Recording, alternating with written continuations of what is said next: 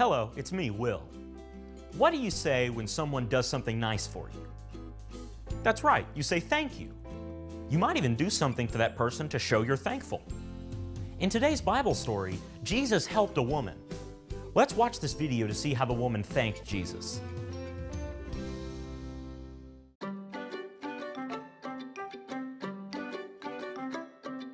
Jesus was at Capernaum in Galilee. It was a Sabbath day, and Jesus had been teaching people in the synagogue about God. While he was in the synagogue, he had commanded an unclean spirit to leave a man, and the spirit had obeyed Jesus' command. People all over the region were talking about Jesus. They were telling others about the things Jesus taught, the way he taught with authority, and about the miraculous ways he had helped people. No one had ever met anyone like him before. After Jesus left the synagogue, he went right away to the home of Peter and his brother Andrew. Peter lived there with his wife and his wife's mother. Peter's mother-in-law was lying in bed. She was sick and suffering from a high fever. The people in the house told Jesus about her, so Jesus went to see her.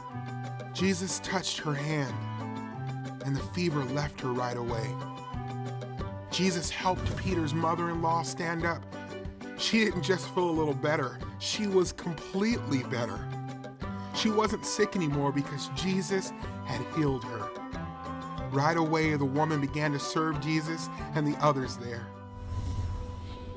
That evening, people brought to Jesus their friends and family members, anyone who needed help. So many people came, it looked as if the whole town was standing outside the door, waiting to see Jesus. These people were sick. Some of them had unclean spirits. The people had heard about Jesus and how he had healed people and drove out unclean spirits. They hoped Jesus would help them too. Jesus did help the people who came to him. He spoke a word to make the unclean spirits go away. He put hands on the people who were sick and he healed them. Jesus did these things so the words of Isaiah the prophet would come true. In the Old Testament, Isaiah had written about Jesus. He himself took our weaknesses and carried our diseases. The prophet Isaiah wrote that the promised Messiah would bear our sickness and carry our pain. Jesus fulfilled this prophecy as he healed people. Sickness exists because the world is broken by sin.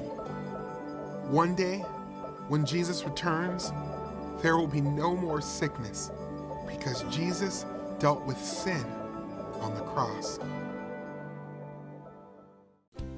Jesus healed Peter's mother-in-law with just a touch.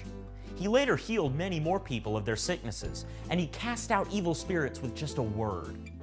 Just like the prophet Isaiah said, Jesus came to carry our pain and sickness for us.